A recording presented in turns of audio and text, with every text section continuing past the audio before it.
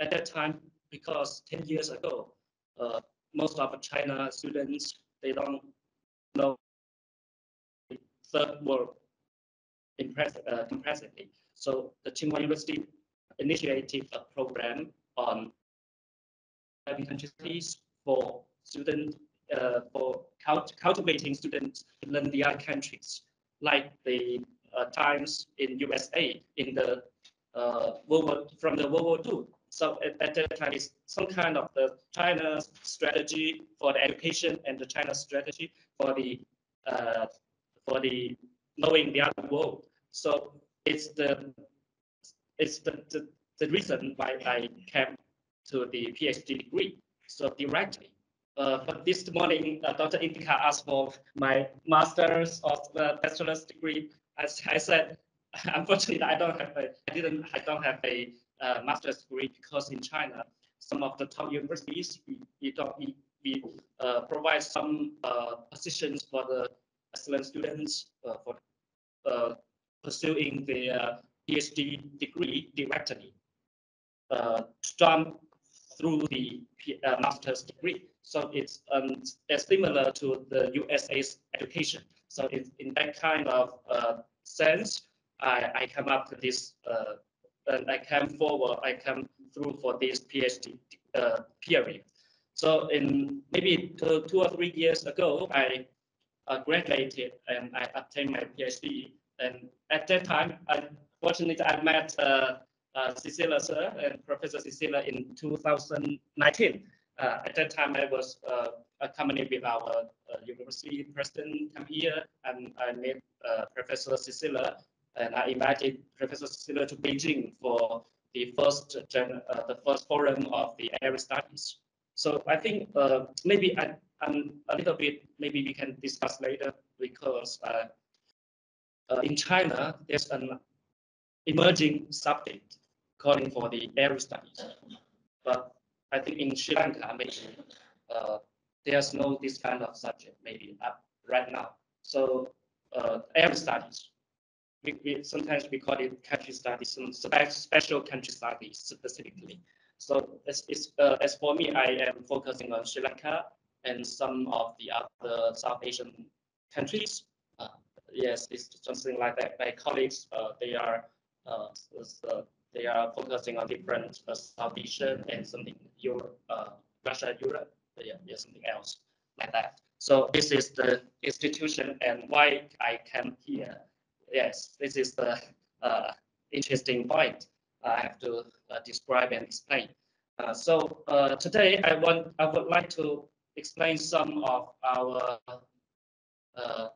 China's ethnic policies and governance. Here I changed the word because last week I sent the word to the edition to Dr. Indika is another different because I think governance is representative of the another administrative and some kind of the uh, situation how the rules are going the rule is going in China. So I think I changed the governance here and some experience from China to compare with the Sri Lanka. I think it's an interesting comparison studies with that. So here, I think the topic consists of 5 parts. The first one is an overview of the research and the policies, the status of what China is going on with ethnic problem or ethnic issues. The second one is the concept explanation and the some of literature review on China's ethnic studies. So the third one is the 4 facets of the 4 factors of the China's ethnic policy. Generalized one. It's not because as a whole, the China's ethnic policy it includes different details. Generalized 4 points for that. The fourth one is China's ethnic governance. It means that the regional ethnic autonomy to explain how this kind of mechanism works. and what influence, what impacts the autonomy on the people or ethnic groups. So the last one is discussion and some experience and conclusion on this topic. Maybe I would like to take 40 or 45 minutes for this presentation, and later we can discuss. All right. So, okay, let's see these two pictures. The distribution of the minorities in China. The left one is for the distribution of the minorities, where they are standing in and located in. We can see the Xizang, Tibet. Actually, maybe I would like to make a brief explanation for the word Tibet and Xizang. Tibet sometimes in 2023, last year, the foreign minister of China, Wang Yi, Mr. Wang Yi, said that the Tibet was a colonial word originated from the British or something of the other Western countries. So we would like to use the Xizang, the Chinese pronunciation for that, excluding the Tibet, because Tibet Lama, Dalai Lama, is some kind of political situation concerning with that. We would like to call China's mainland in this part, we call Xizang, not Tibet, because outside of Xizang autonomy, there are other Tibetan. So we would like to differentiate these two words between the part of Dalai Lama and the part of China official something like that. So Xizang, we would like to prefer this word. So the southwest part, the brown one is Xizang. The northwest part is Xinjiang, and the north part is Inner Mongolia. Yes. So the south part, I am from here, Guangxi. This is Guangzhou, Hong Kong, Macau. Yes. The Hainan, the weather is as similar as Sri Lanka. Yes, it's Thailand, and I was born here. And the biggest and the largest minority, Zhuang, was from here. You see the acres here is very large, but the population is very less. But the largest minority is here, located here. We call it Guangxi, Zhuang. Zhuang means some kind of the ethnic group. So in the right side, there are the different dialects from the minorities. We can see the most of 60%, 1.2% is from the Mandarin. We call it the official language of China, and there are several dialects. Then you see in this we got Cantonese, Yue, yes, and the Zhuang is from the Guangxi Zhuang, right? It's Tibetan and Mongolian and other also a lot of. Especially you see the Fujian. Previously, there is another Taiwanese here, but I did a little bit technology for PS Photoshop. It's because it's some kind of I'm wondering some of the because in China University there is a lecturer or assistant professor when we are taking a lecture. Some students or some other guys entering in the classroom, someone will take a picture, Photoshop. If something wrong with your slides, it's not kind of not a kind of political correctness. So I correct this one, and we call it Fujianese, right? Minnan Fujianese is this Taiwan and the Fujian province located here. So this different dialects. Maybe as far as I'm concerned, and I found that the China when established the state in get the liberty from 1949, it's a very smart policy for the dividing.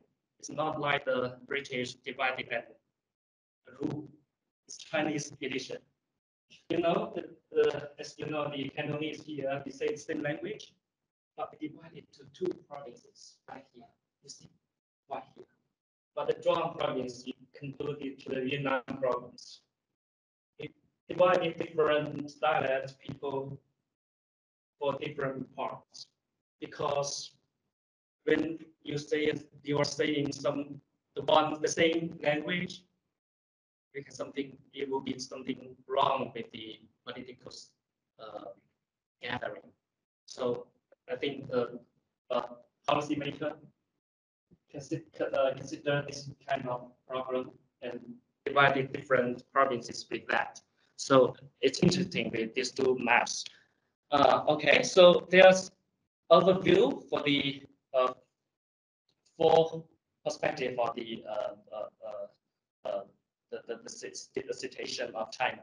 So I just list a little bit for example for the population, and they said the more than 10 million people. They consist of 4 ethnic groups: Zhuang, Hui, Hui, Manzu, Huizu, Manzu. Zhu, it means that the ethnics in China. So Uyghur, located in Xinjiang. So the most popular and some kind of big problem, I think, with from the Western countries blaming China ethnic policies. And the religion, we have most of the Islam and the Zhang Buddhism instead of Tibet Buddhism, because I didn't mention the Mahayana because it's not it's a majority Buddhism, so I didn't mention that. And then Theravada from the south part, Yunnan province, a little bit small group across the border of the Southeast Asian. So, and the languages with language and text and using Mandarin, most of us they are considering on that. So we can see the distribution cross border, something like the Korean, Russian, Kazakh in the northwestern part near the Xinjiang, and exclusive to the each province. So is the whole figure of the China's ethnic issues. So on that, why we are still why we need to study the China ethnic issues. So I think it comes from 3 dimensions. The first one is it is sensitive. In China, when we are publishing or submitting some of articles, academic articles, if regarding to it is related to the religion and ethnics, it will be get much more checked. So it's hard to publish some articles in China for the Muslims and the ethnics, referring to the Xinjiang province and Xizang province. It's sensitive anymore. That is pretty much. So the second one is since the incident March 14 in Lhasa, just prior to the Beijing Olympic Games, it was the turmoil there, and the July 5th incident in Urumqi in 2009.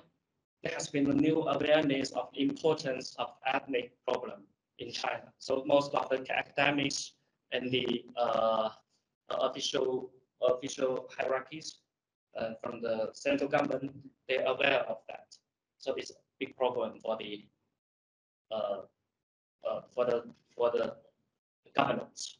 So according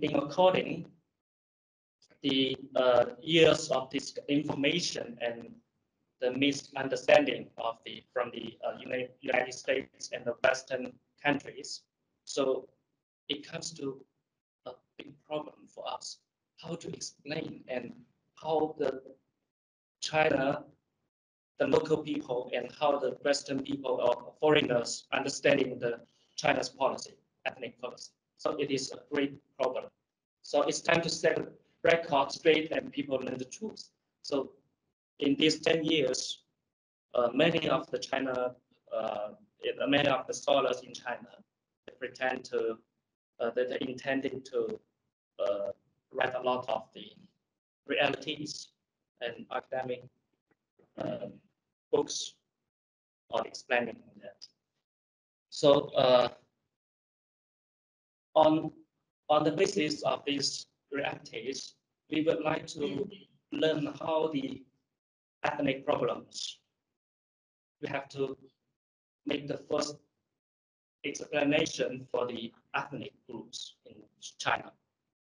You can see the figure in the right side, up in the upside. Minzu University of China. Where was the Minzu University in China? Minzu University. It means we use the special Chinese pronunciation, the name of Chinese Mandarin pronunciation, because the ethnic university is not the exact meaning. The national university is another. It's not also the exact meaning. So we cannot use the correct name. We have to put the Minzu University.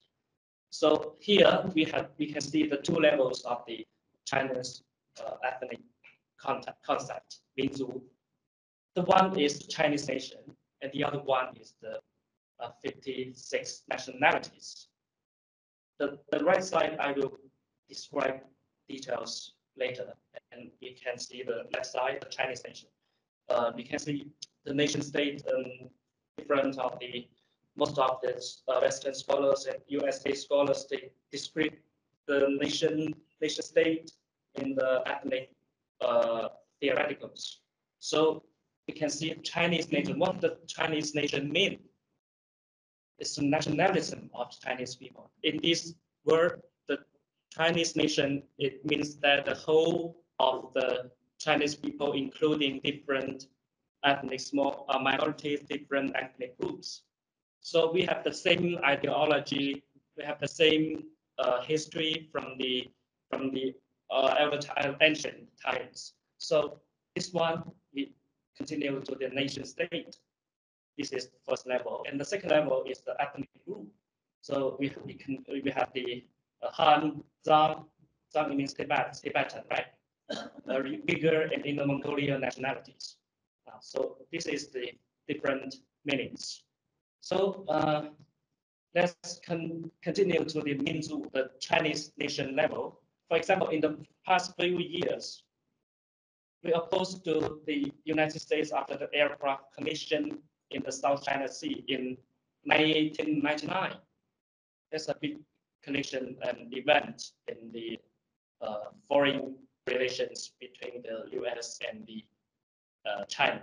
So some of the criticism on the China's nationalism, and the other one is the boycott of the Carrefour supermarkets.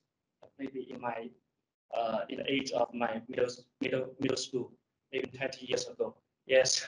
So and the other one is the Japanese, the islands condition and the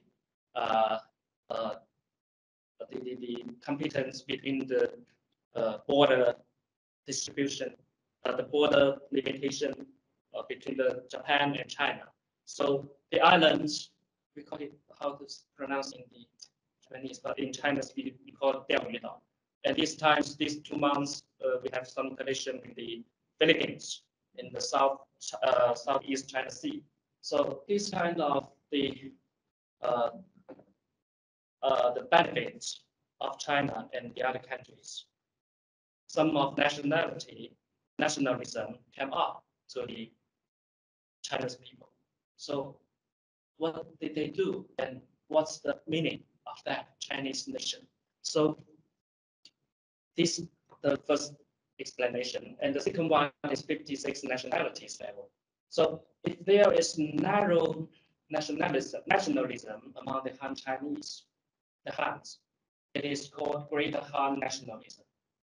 if the ethnic minorities in certain regions put forward various demands concerning their own ethnicity, it is also called local nationalism by some people. So in that meaning, some of them were indeed political divisive, while most of them simply reflected statements with a clearer national consciousness. So it's the totally different two aspects, right? So there is a confusion here. Maybe some of students and people, they are confused. Right? Why this kind of Minzu and nationality and Chinese nation, this kind of word came to China and came to Chinese text. So here's a brief history.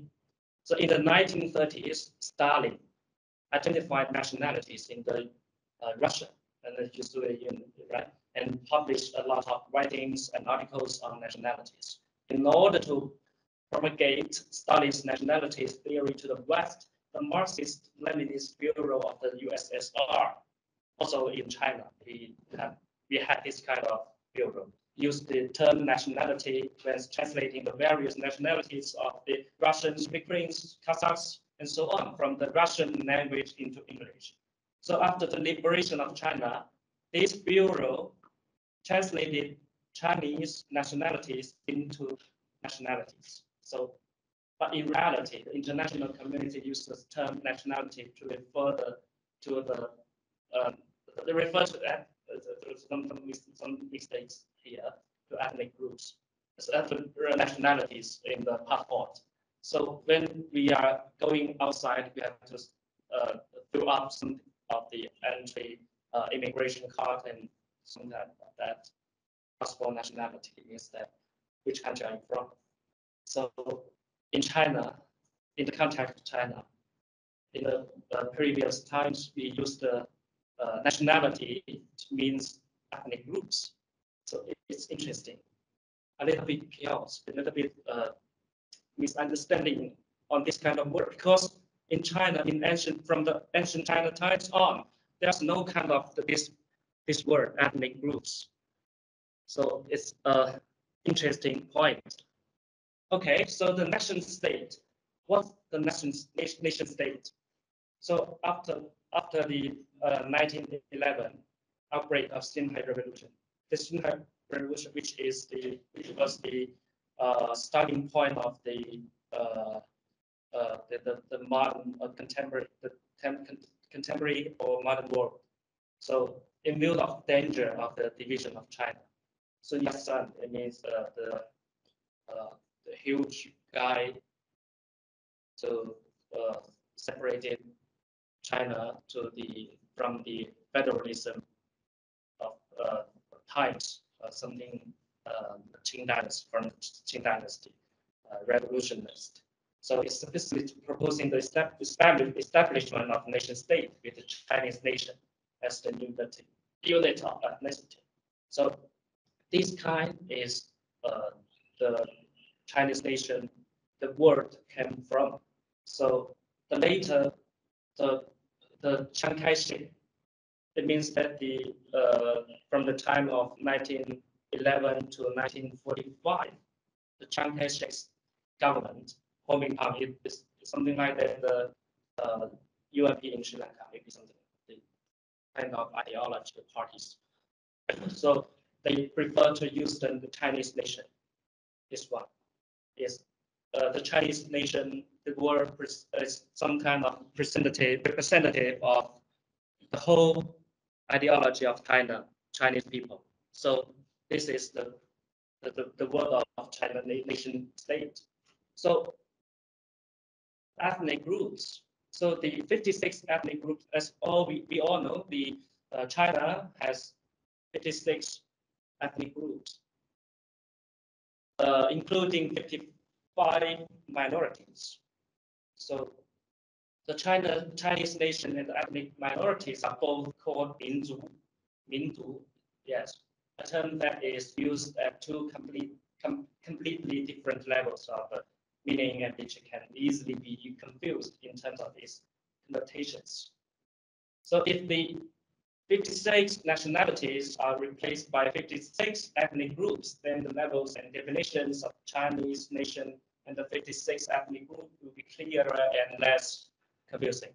Yes, it's the much clearer concept making, right? Okay, so let's turn to the third part. What is the China's ethnic policy? Here I grasp 4 keywords for the policy: equality, autonomy, development, and unity. Maybe it's not let's say it's complementary to the whole figure of the China's ethnic policy, but it can be some kind of generalized, right? You can understand through these 4 words. Okay, first one is equality. So I think it's similar. It's the same in Sri Lanka. Equality. We also in the constitution we also refer to the 3 languages: Sinhala, Tamil, English, right? So I think it's the same as China too. Most of the minority people, minority group, they are pursuing the equality. So we can do that, and think clearly understanding what this word means. So we can see in the banknote the Chinese currency. So I think I remember in rupees. Is it the same in rupees? But in the different propaganda and road marks, we have 3 languages, something like that. China also has this kind of the respected minorities languages. You can see the 5 languages: the English, the Pinyin, it means the Chinese Mandarin, and the Zhang, Tibetan, right? Mongolian, Uyghur, and Zhuang languages. Zhuang is the largest group, right? So we have all these 4 languages, 5 languages in this all of the currency. Are these considered national languages? Which one? All these 5. It's Like not. only Mandarin is the national language. Mandarin is only one official language. Yes. But we respect for the minorities. You have 56 minorities. Huh? You have 56 minorities. These 5 languages or 4 languages is the most. I think, as I mentioned before, there are 4 or 5 languages. The biggest language you see, right? Yeah, Zhuang, Uyghur, Mongol, right? Yes, they have the language and text words. Yes, most of the minorities don't have. Yes. Okay. All right. So the autonomy, the second one is the autonomy. I think, but because I am actually, to be honest, I am not an expert on the ethnic studies. So I need to learn from Professor Cecilia. So the autonomy, the autonomous the situation in Sri Lanka, maybe the LPDE and before the Tamil people, they pursue for this kind of situation but failed, right? But in China, from the 1949, we give this power to the regions, the different 5 regions. So we call it the regional ethnic autonomous autonomy, right? There are 5 autonomies: Xinjiang, Xizang means Tibet, Inner Mongolia, Guangxi, my hometown, and then Ningxia, some of the Muslims from the Muslim Huizu, right? So these 5 parts You can see, right? So the third one is the development. So after giving the power and right to the autonomy, what can we do? What can the China central government do for the local people? So the in the principle and the policies from that time, they are they were concerned about the healthy people, how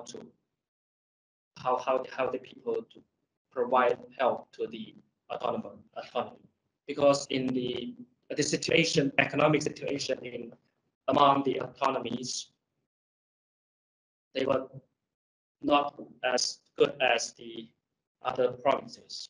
So the development, this word can be of great importance, right? So for example, in the last more than 30 years, the government departments and other localities across the country have been providing pair of assistance to Xinjiang and Xizang. So now my home is set in Shenzhen, Guangdong province, Cantonese, Guangdong is the most developed province in China, especially for the industry and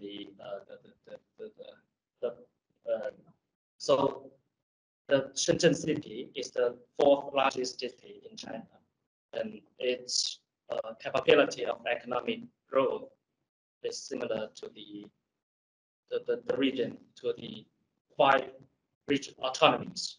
So they constructed and created some founded up and some counterparts as the assistance.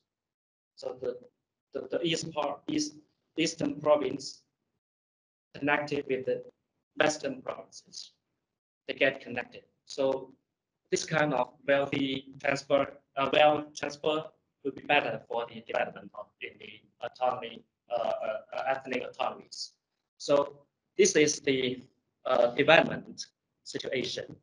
And the fourth one is the unity.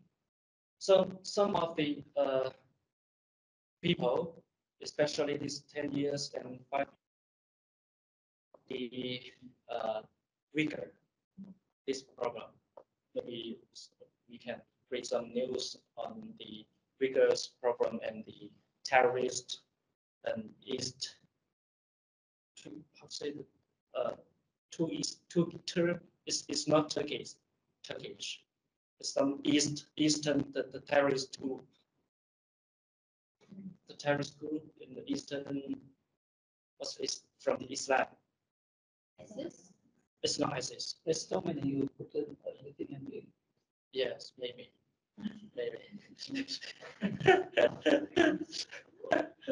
Okay, it's okay from the Middle Asia. So the unity means that we have different. We are conclusive for the different religions and the people's register the religious activities in China. So this unity, it means that we are conclusive, right? So I think it's in this figure we can see how the theoretical, how the theories connected with the policies. In the upside is the chairman on all the parties leaders from the Mao Zedong chairman, right? The second generation is Deng Xiaoping. The third generation, Jiang Zemin and Wu and Xi Jinping, up to right now. They created their think tanks. Most of the think tanks help them to create this kind, these different theories on how to create the narratives of ethnic policies, right? So the two fundamental questions is they are what is Minzu and what is ethnic preference in China. The other one is the core questions, how to promote the development in the autonomies and how to coordinate the relations between different ethnic groups. So these two questions consist of and across influence and impacts each other in this gray zone, right? So how the ethnic theories impact the ethnic policies in the gray zone, they are maybe some kind of complicated to describe the theories' impacts on the equality, autonomy, development, and unity. So these four keywords they were originated from these theories. So in this model, we can see the main path from the up to the down, right? From up to down. So this is the policy making and the situation, contemporary situation, position and policy making situation in China. So maybe it's a little bit clearer, but complicated one. We can see it in different details, different narratives, right? Okay, so in what was the progress and how the central government administrated the localities, especially for the ethnic group zones, right? In the constitution, we can see that all areas inhabited by ethnic minorities shall practice regional autonomy, establish autonomous organs, and exercise the power to self-govern, right? Self-govern. So maybe I think when I was in USA in 2016, most of the scholars and students, they asked me, what's the democratic situation in China? So most of people concerned about that, right? To be frankly, how to say, it's not easy to define what's the situation between the totalitarianism and the freedom, right? It's in the mix, in the middle. So, but one of our deputy ambassador in USA from China government in the closed door meeting, he told to the scholars, frankly, he admitted that the China is some kind of, to some extent, is an authoritarian regime, some kind of that, because maybe the center lead government controls all of the resources and the policy making. So its efficiency, some kind of the freedom and the maybe the flexibility is not enough. So I don't want to say much about that because that's a little bit sensitive in China, in the Chinese narrative, official narrative. So for this constitution, and what's the mechanism of the regional ethnic autonomy? So the first feature is state-directed autonomy, right?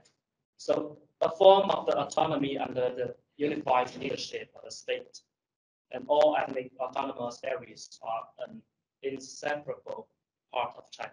The national autonomous organs are different levels of local power under the leadership of the central government, and all must obey the unified leadership of the central government. So its state-directed nature is a strong, right, relative strong. So reflecting more of the view of state and its wishes. So this autonomy system is some kind of the reflects the wish of the state. It means that most of our policy come to the autonomy we have to comply with, right? So The second is the top-down and centralized system with this autonomy, state-directed. This is the state-directed autonomy, the explanation. Another is the reinforcing the affiliation of the borders area to the central authorities. Because in the ancient times, in the history, there's one sentence called the emperor was in the capital of the China, but in the border areas, we cannot control, and it's far from the through the mountains and rivers, so it's hard to control. And in that time, the information is not efficiently right to get the information. So it's a very difficult thing.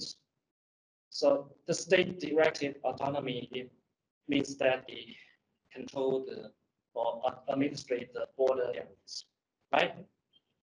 Okay, the second one is the combination of the ethnic and regional factors. So the ethnic and regional factors, what they mean?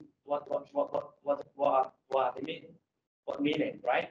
They are relative and subordinate, and neither can be the decisive factor in the system of autonomy on its own. Right? It is not simply ethnic autonomy, but and are not ethnicized and local autonomies, right? It's not simply territorial autonomy either, right? It cannot. These two words, each one cannot survive or cannot be focused only in the one side. They are combined, right? The third one is the relationship between the central and the local governments in general. So only that the state assumes more responsibility for the development of the regional ethnic autonomous units, and it provides them with special support. Yes, so you can see the features, right?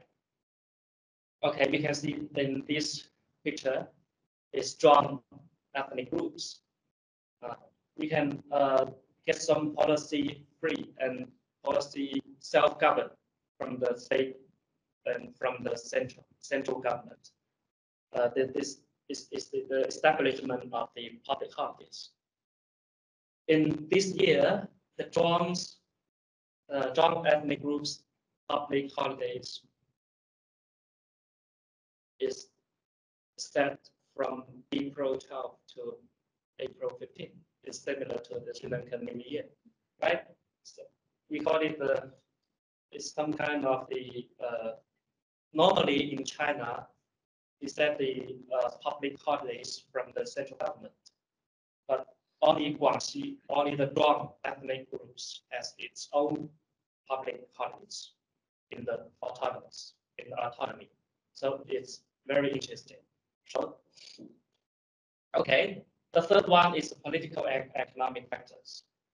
So the institutional logic of the regional ethnic autonomy is some kind of to some extent as a support of for the promotion of economic construction, right?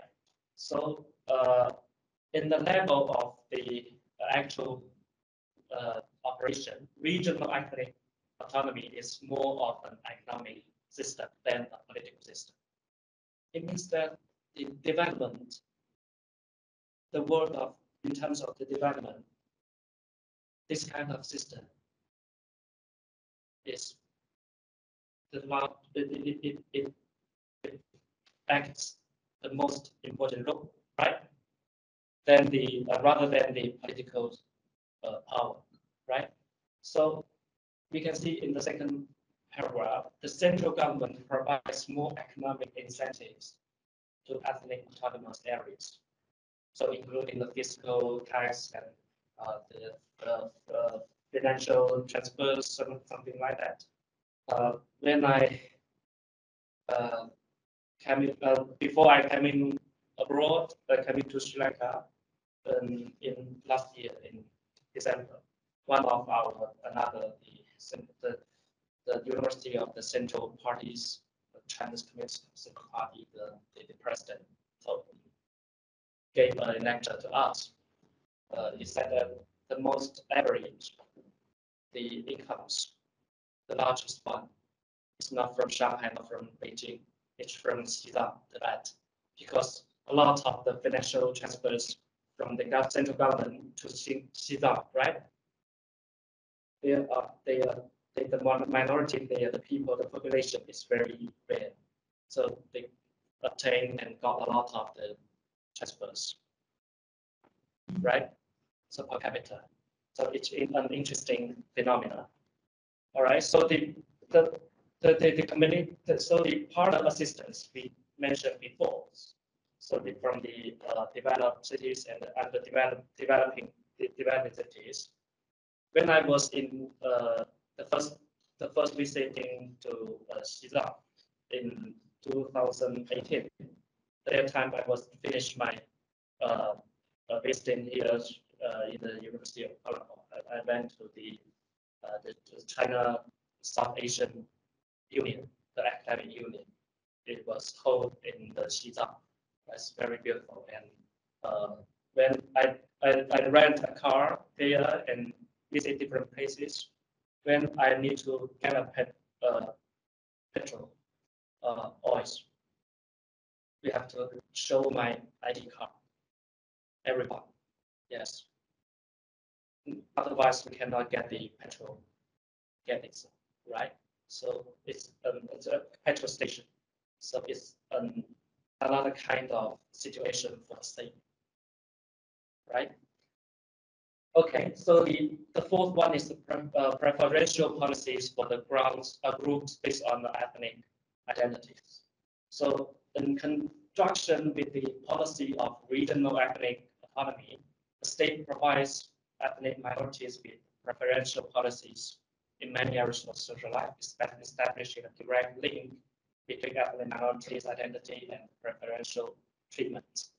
So the autonomy units themselves as the main beneficiaries. On the other hand, by the individual members of ethnic minority groups also as the main beneficiaries. So most of the areas, minority areas, that provide them with greater opportunities, right? Okay. So it's the 4 points for the beneficiaries and the advantages of the ethnic autonomy. So let's turn to the challenges for the regional ethnic autonomy. So this there are 4 points. I made a summary. The first one is the institutional function, and maybe to some extent it's limited in practice because despite the high legal position of the citizen, because this kind of the regional ethnic autonomy, it is 3 most important state institution of system, political system. The first one is the China National Congress. The second one is the legislature, right? The third one is the regional ethnic autonomy. So in this point, the institution function is some kind of limited.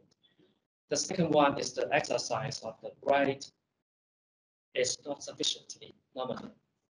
How to say that? For example, the regional autonomy is intended to fully reflect and safeguard the rights of all ethnic minorities to manage the internal affairs of their own ethnic groups.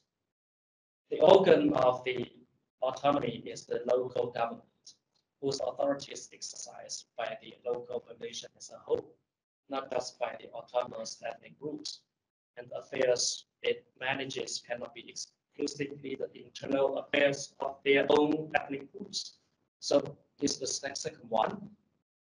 So the third one is institutional tension between the autonomy and the centralization, right?